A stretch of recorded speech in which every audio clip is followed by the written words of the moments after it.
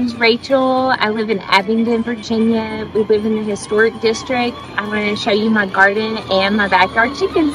Follow me. These are the Plumb Alley Hens. We've got Becky and Little Red. We have 2 chickens.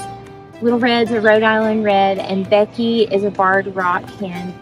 These are definitely town chickens, and they are used to the occasional visitors stopping by to see them just when people are on walks.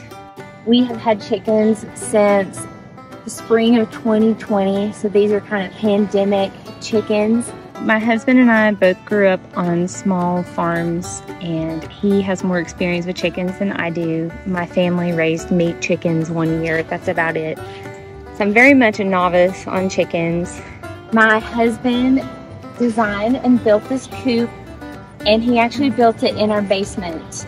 Fun fact, anytime you're doing a project like that, make sure that it will fit through your basement door when you finish it.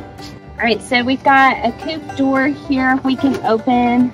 This is where we clean the coop out, and we collect eggs here.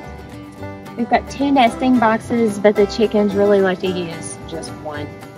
We love raising chickens in our backyard because A, they're really cute, and B, we love getting fresh eggs and know where they came from. And our son loves the chickens. Hey, do you want to check for tomatoes? You want to check for some tomatoes? This is our garden in town, and my son loves to come and pick tomatoes. One of my favorite things about having chickens is that they actually till my raised beds for me in the fall and winter. And I don't have to do anything to my raised beds in the spring because they have dug up a lot of bugs that nest in the garden, and they just keep the soil really loose in there, so I love that. We give them most of our garden scraps, so they help with a lot of food waste as well. We've got a peach tree, a couple apple trees, and beans, cucumbers, tomatoes, summer squash and zucchini, butternut squash, pumpkins, and a really cool zucchini I want to show. They are like 3 feet long. It's called a rampicante zucchini.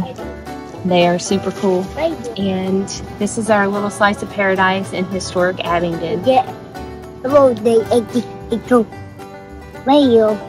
Got your tomato? Yeah, I also pick up tomato.